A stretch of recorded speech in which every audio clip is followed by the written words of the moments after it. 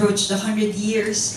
She has been with the Philippine cinema, and this is just a timely opportunity for us to honor her today and give her a tribute for everything she's done, for all the inspiration she has given to all of us.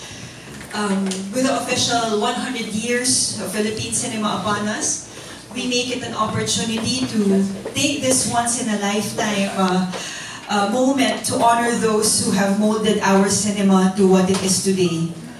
Those who over the years have made a great impact in front and behind the silver screen.